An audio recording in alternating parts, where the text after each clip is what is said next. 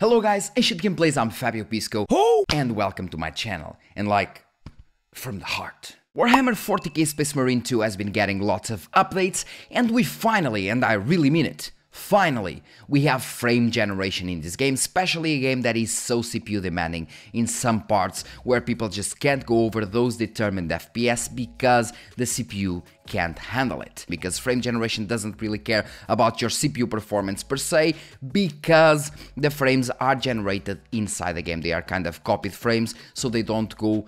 They kind of don't pass through your CPU, so your CPU doesn't really matter when we're talking about frame generation, only at least for the base frame numbers. And with this being said, I just received that email from AMD telling me that Space Marine 2 had finally the FSR 3.1 update and so on. And with this being said, especially by AMD saying that this is FSR 3.1, I want to ask developers and AMD, what the hell are they doing? One of the key points of FSR 3.1 was the decoupling of the frame generation, meaning that you can run any kind of upscaler or even not run any kind of upscaler with frame generation. So you can run DLSS with FSR 3 frame generation, you can run XeSS with FSR 3 frame generation, and you can run even native TAA with FSR 3 frame generation. That's one of the key points and one of the best points, if I'm being honest, of FSR 3.1. So I need to ask once again, what the hell is AMD and the developers doing? Because there are games like Silent Hill 2 that are confirmed to have FSR 3.1 that don't have the decoupled frame generation, and now the same happens in Space Marine 2 that is confirmed to have FSR 3.1 but doesn't have the decoupled frame generation.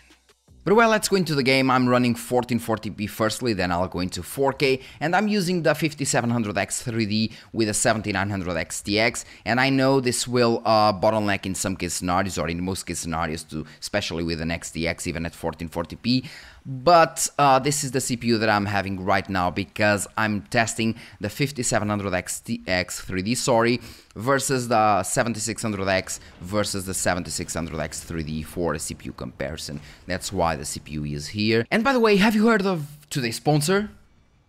Not coffee. It's just GVG Mall, bringing you lots of software deals like Windows 10, Windows 11, Office 2019 or 2021 with a new Windows 11 design, and for all of these you can use my SKG discount code for 30% off, getting a Windows 11 serial key for $22 and a Windows 10 one for only $15. Then use the key on your Windows settings and you'll have an activated system. We are getting around 105 FPS, and by the way, I'm using 1440p native and with TAA. As you can see, we have now TAA, FSR and DLSS. As you can see, the quality is, well, quite decent, but we still have some... I guess I have to kill the beasts first. Bam, you're done, biatch. Oh, there's more. Great! Great, there's more. That's all I wanted. So if we go here, you can see that in the buildings in the back we do have lots of shimmering, and be aware that we're running TAA, so native resolution with TAA native, and we still have lots of shimmering, meaning that once again, yeah, TAA sucks, and developers love to use temporal upscaling or temporal anti-aliasing because it can hide those artifacts that the developers can't, well, program correctly, and they use TAA and temporal anti-aliasing to fix it. So still native resolution, still 1440p, but now using the FSR algorithm, you can already see that it looks much better. One thing that I don't like with FSR Native usually is that FSR Native brings a lot of sharpness, in some cases even over sharpening the image, which is a thing that I despise. I hate over sharpening, period. But in this case, it doesn't seem to be it. As soon as you look at the buildings in the back, yeah, the shimmering is way less than it was before, so meaning that the temporal stability is better with FSR algorithm compared to the inbuilt algorithm that they have with TAA. To upscaling finally, so instead of being or using FSR native, we're now using FSR quality, less shimmering than we had before with TAA native, which is impressive. Although we still have a lot of shimmering and it looks bad as hell. Look at the cape, for example. Yeah, it just looks so bad. In this game, I don't advise anyone to use FSR quality. Yeah, just don't use it, FSR quality, if you are running anything below 4K. Just don't use it. The quality isn't worth it. We have lots of shimmering here and there, and it doesn't look good. The game engine or the game programming is already quite bad here because we have this motion blur when we're moving, and it gets way more noticeable with upscaling, thing that I really don't like. So once again, what you want to do here is go and use frame generation, especially because, as you can see, we're now running at 96, 95, 96 of the GPU usage, meaning that the 5700X 3D is already kind of bottlenecking. Even though we are CPU bottlenecked, as soon as you enable frame generation, bam, you go up to 250 FPS, which is just great. So if you want a little bit less quality, maybe some shimmering here and there, as you can see, because the shimmering does not appear everywhere. It just depends on where you're looking at and the part of the map where you're running at. For example, if we look here, we don't have that much shimmering. It's not that annoying. It's still there, of course, but not that annoying. Oh, we have more company here. I could make a juice with these guys. As soon as you enable the native resolution though, so FSR Native from the quality mode, yeah, things look much better. Oh, the last one in the packet. Things look much better, the shimmering almost goes away, and we still have 170 FPS, because even though the CPU can't produce more than 120 generally, we still have way better quality because, of course, because we are using frame generation. So we have more FPS, not better quality, but more FPS because we're using frame generation. Now we're running 4K native without any upscaling whatsoever, and look at this. We only have 60 FPS. We're running maximum settings, of course, but we only have 60 FPS even with an XTX, which is just crazy how heavy these games are. And I mean, it looks great, but 60 FPS only at 4K native for a game that looks like this, well, isn't bad, of course, but isn't that great also. But yeah, there are games that run way worse, that's for sure. As soon as we go now, we can actually enable upscaling, since it makes sense to enable upscaling, because with quality mode, you are actually upscaling from 1440p to 4K, meaning that again, the general quality should be much better because the render algorithm has a way higher render resolution to work with. So let's look at there, for example, where we saw the shimmering, and let's see. And yeah, I can tell you right away, since we are going from 1440p to 4K, the motion artifacts, let's call them that, the motion artifacts that we have are way less. So we don't see that motion happening because the render resolution went from 960p to 1440p, which is a lot. And even the shimmering that we have there is also way less. As you can see, that's great. So overall quality, I'm looking at it, looks great. I don't see much shimmering. So 4K, yeah, there's a bit there.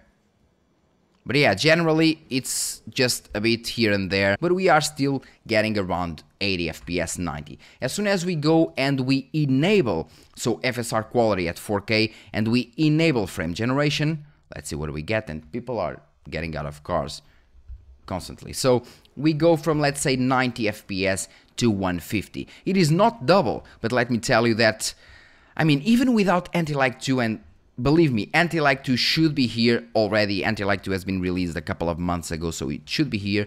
But even without Anti-Lag, the latency is very low. Frame generation is well built here. I can tell you that it is a bummer that it isn't decoupled, but at least the frame generation doesn't really have much latency. I'm running with a base frame rate of 90. With frame generation, the base frame rate might go, let's say, down to 80 or 70 something. But it looks great. The latency is really low. For what it is, the latency is really low. And yeah, now we're down to 140 because of the mobs, but the gameplay is just fluid as it should be. I don't see many artifacts besides from the HUD, which is normal to some extent. And yeah, we have some 137. Remember, this is an XTX, of course, but we're running maximum settings and we're only using FSR quality. And yeah, it looks good. Not gonna lie, It looks great. The latency is very, very low. I'm actually impressed with the latency in this game. Maybe they already implemented anti-lag 2 automatically inside, I don't really know, but it just works very, very nice. Very, very low latency, which is great, and we're now having 140 FPS. Now, let's disable the frame generation just for one last test. Disable frame generation. My bad. So, FSR frame generation disabled. And we are now getting around 86, 90 FPS, which is what we were having before. And instead of quality mode, let's go down to balanced mode and see how it goes. We go up to 100. The quality doesn't look as great now. Still playable, I would say, but it just doesn't look as sharp, and we can see that the details just aren't there. Yeah, I have to interact there, but I don't really want to. Let's say, if we're talking about shimmering, honestly, the shimmering is not much here. Even in the cape, using FSR balanced mode at 4K, the shimmering is not much. If you look at the wings, those metal wings there, you can see that there is a bit of shimmering. Maybe that doesn't really happen much when we go to quality mode. Let's try it. As soon as we go to quality mode, let's see if that happens. Yeah, still there. And as soon as we go to quality mode, of course, things look way sharper and with way more quality because they have more quality. But let's now go even further and try performance mode. Now, upscaling from 1080p to 4K. And if I'm being honest, it's not bad. Balanced was playable. And as soon as we move, of course, we have less detail and so on. That's with every resolution, even TAA has issues. But overall it looks fine. And imagine, okay, now we're running performance mode, so we're having a CPU bottleneck. No issue. You just go to frame generation, you enable it, bam, and we're now running at 190 FPS, 170 now, so it kind of varies depending on your base frame rates. But again, it's running pretty well, and the latency is very, very low. Very, very low, in my opinion. Yeah. Is it the best quality that I've seen? Not really. Is it playable? Absolutely. Especially in terms of latency, absolutely. I wasn't really expecting such a low latency. I'm pretty sure that they implemented some kind of anti-lag 2 inside without letting you or giving you the option to enable it or disable it. And if we want to go back once again to the quality mode, we still get around 140 FPS, and we have way better quality, way more detail overall, and the game just looks much better. So, is FSR kind of okay in Warhammer 40,000 Space Marine 2? It is. It is quite of okay-ish. We do have better quality than we have with TAA, meaning that TAA implementation is, again, crap. And FSR actually kind of puts away most of those shimmering issues that we have. It still has some, of course, but it fixes them mostly. I believe that the LSS might be better here.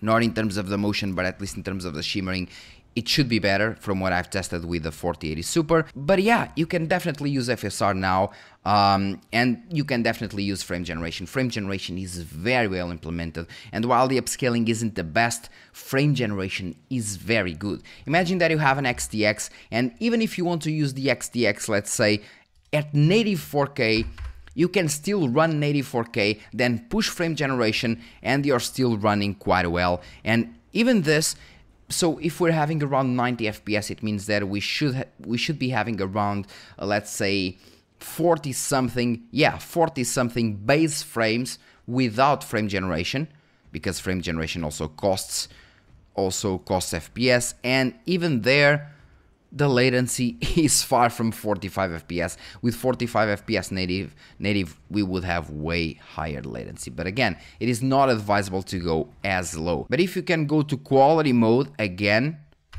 we go immediately up to 140 and the game just feels awesome. So basically, in terms of FSR upscaling, if you are running at 1440p and you can run your game with FSR Native, do it. It is the best option that you can have in between TAA and FSR, is to run FSR Native. The overall performance is basically the same in between TAA Native and FSR Native, and FSR Native gets rid of those shimmering parts, well, at least some of those shimmering parts that TAA has, so that's great. It's a win-win situation, better quality, same performance, and if your GPU is able to run at 4K, and if you're running at 4K, you can simply use FSR quality because it is completely fine. And as for frame generation, if you are having anything above, let's say 70 base frames, 65, 70 base frames, definitely use frame generation because it is a must. In this case scenario, with frame generation enabled, we are having, for example, here around 60 something, 70 base frames,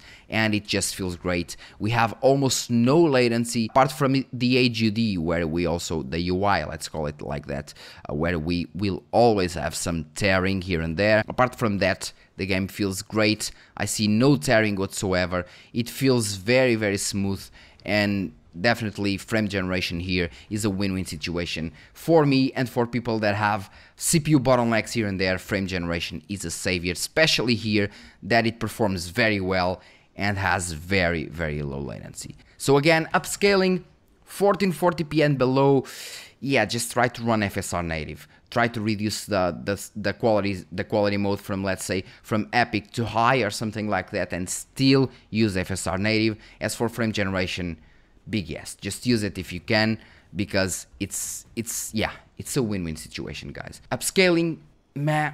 Frame generation, great.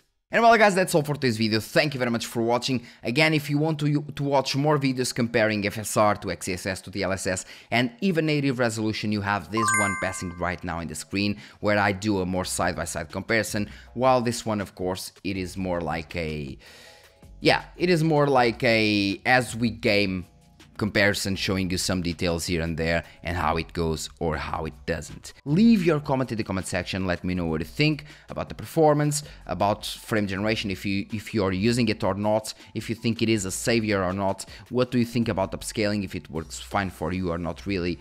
Just let me know, because I really want to know. Thank you very much once again, guys, and see you in the next video.